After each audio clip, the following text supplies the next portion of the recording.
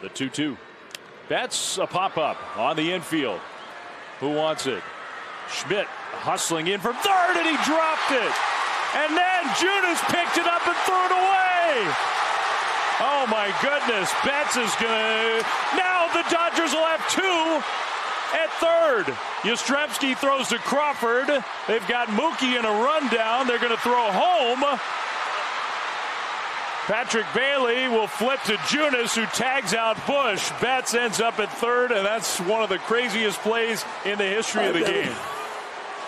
What just happened? Oh, my goodness. The Giants got bailed out.